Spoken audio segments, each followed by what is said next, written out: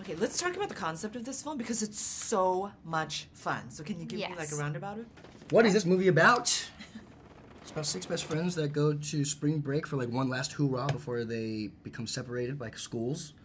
They get tricked into playing a game of truth or dare that goes awry, and it ends up following them back home and kind of starts picking them off one by one, and we have to figure out how to stop the game. Yeah, and it's exposing their secrets, it's pitting them against each other, it knows their biggest fears and uses it against them, and it becomes a life or death situation where they have to figure out how to trick the game or end the game.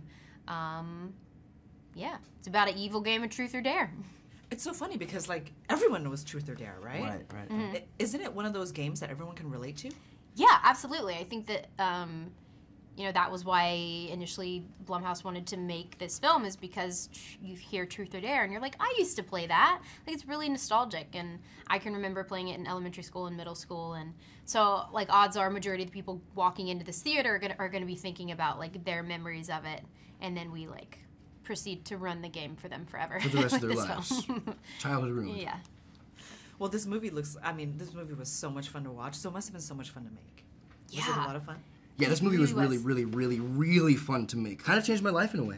Oh my gosh, yeah, that's big time. special. Yeah, it was really sweet. Yeah. I fell in love with you guys, and I love working hard. In this movie, we had to work really hard. There were really no rests, and it was just go the entire time, and really ambitious stuff. And I love that kind of thing. Yeah, it was a very fun movie to shoot because these are just like the wackiest scenarios that would never ever happen. So it's like getting to like be a little kid on set, getting to like play these things out that happen. It was a lot of hard work. So it's really nice to see the payoff of it all, and obviously always really nice to work with great people. Yeah, big time. Yeah, you guys have really great chemistry on excuse me, on screen. But what I love is that it's also so relatable, you know, because you guys are so emotional, and it does pick off certain things about your character. Can you guys talk about that? Yeah. Yeah, that's one of the things I was really excited to do, was play this character because he's so relatable in a sense that my other characters I played are so used to this supernatural world that this is his first introduction to it, and so he kind of, you see him handle the situation like a normal person would and just be completely confused and freaked out by it and trying to put the pieces together while also, you know, trying to maintain composure, but you're becoming vulnerable and your exterior is cracking a little bit. Yeah.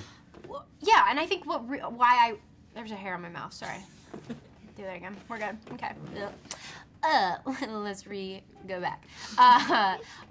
Obviously, I'm a huge fan of the horror genre, but what I really liked about this movie is, like, it's more than just that. It sort of like the underlying message is that we all have these fears or these secrets that, like, eat away at us.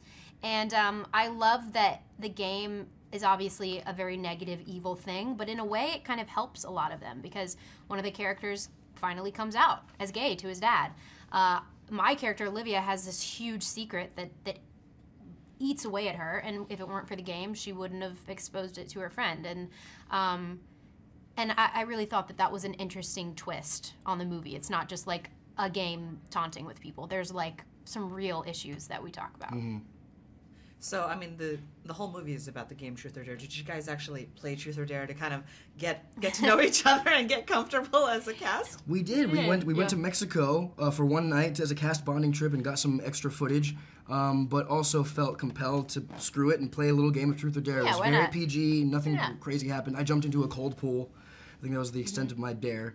But we thought the novelty of it was going to be really fun. You know, we're actually in Rosarito where the game takes place. Or the movie takes place the game takes place in the movie, and we just wanted to do it. Yeah. So you jumped in a cold pool. I was sleeping. We dared her to go to sleep. Yeah, they were all in the hot tub. Lucy's got a bedtime, and it was past Lucy's bedtime, so I didn't play actually, but that's okay. I played a lot in the movie. Yeah, she got enough in the movie. Yeah.